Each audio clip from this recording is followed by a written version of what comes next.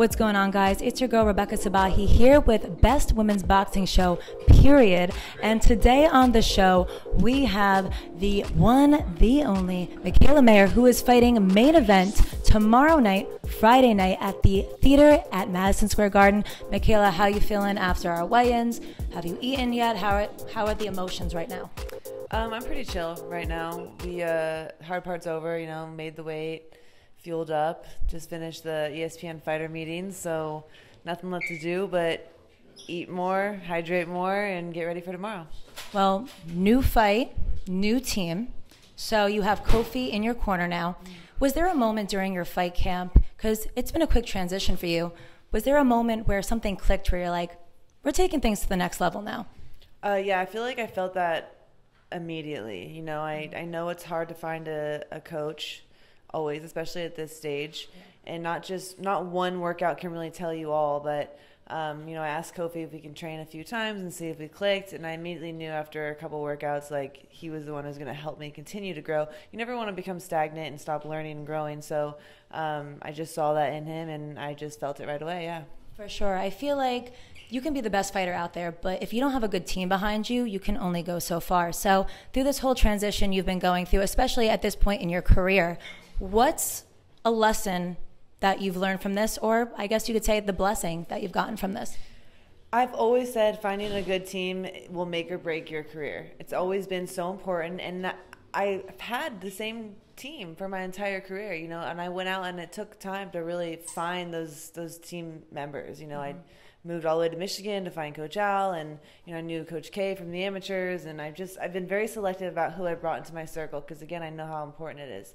But ultimately, this transition and bringing in Kofi was like a blessing in disguise. I should really thank Sandy, actually, because and it forced me to, her coming to America forced me to look in other directions, and I think it was kind of a blessing in disguise. It was a better move for me. It's a better matchup for me and Kofi. Well, thanking fighters, I actually want to thank you, because you were actually one of the first fighters that I ever studied to get me into the sport of boxing. You, Christina Cruz, and the first time I ever saw you fight professionally was actually at the theater at Madison Square Garden against Nydia Feliciano back in December 2017. And I remember you walking past me, and I was like so starstruck. I'm like, oh my God, I've been studying all her tape. I'm obsessed with her. And now 7 years later, you are the headliner. So how does that feel? And if you can go back to that fighter you were 7 years ago, what would you tell her?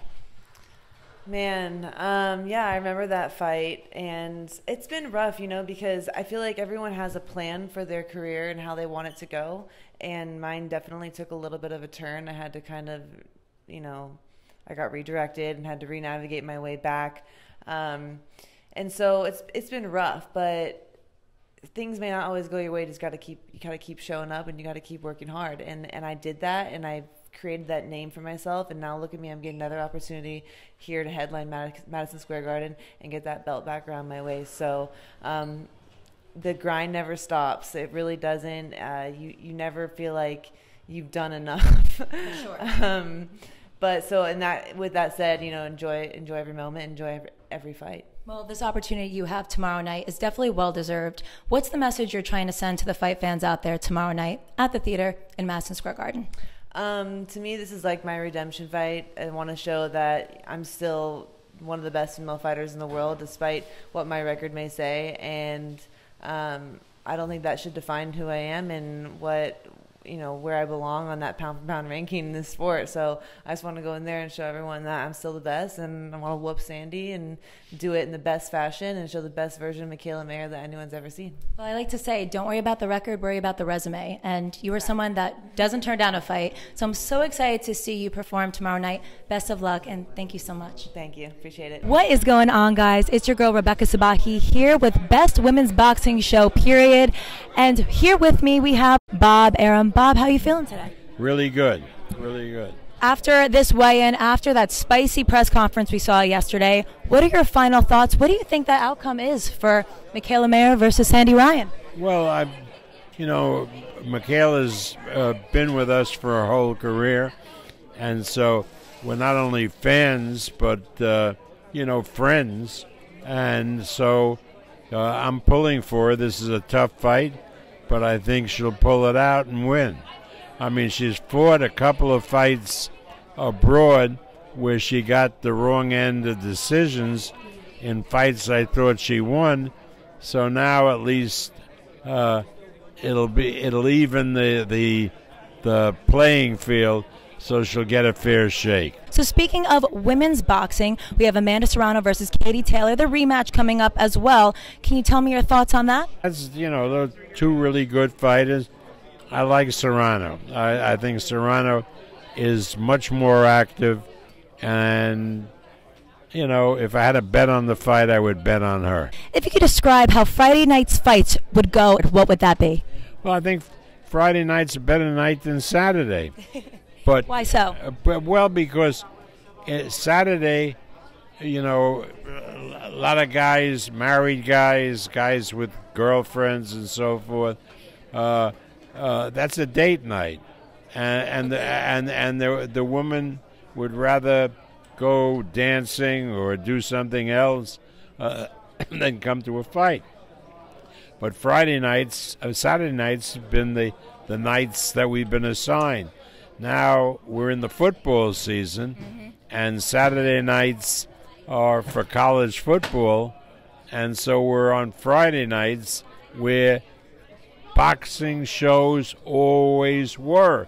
You go back in Madison Square Garden, whole history, the big fights in Madison Square Garden were on Friday nights.